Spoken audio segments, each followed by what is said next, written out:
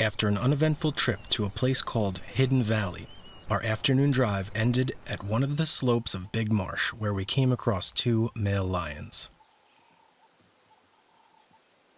They have full bellies. Full belly? Yeah. One of these lions, Klaus and Hamisi had seen before. The older one, with the darker mane, named Masikio, meaning ear, a nod to his wrinkled right ear, had 2 days before been mating with one of the young females of the Big Marsh Pride. Now he had obviously reunited with his buddy. And his partner was who I had been hoping to find ever since he was first mentioned by other guests staying at the lodge. A lion that allegedly was walking around with a huge wound on top of his skull.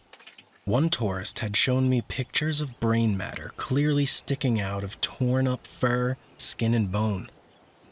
Unfortunately, that afternoon, the cat never really presented his head from the front.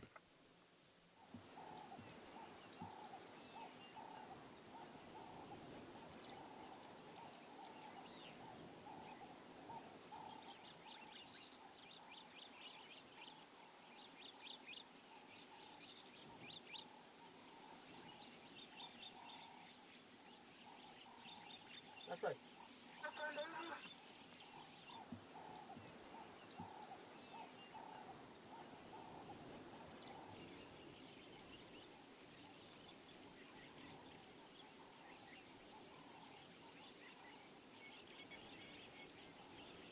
2 days later, Luck was with Hamisi and Klaus again.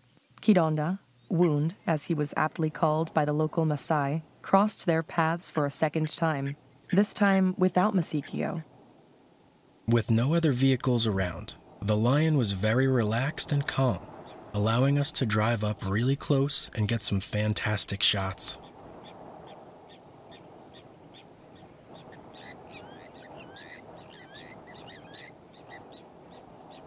For us, it was amazing to see that Kidonda, despite his serious brain injury, was acting like any other lion, with no apparent neurological deficits.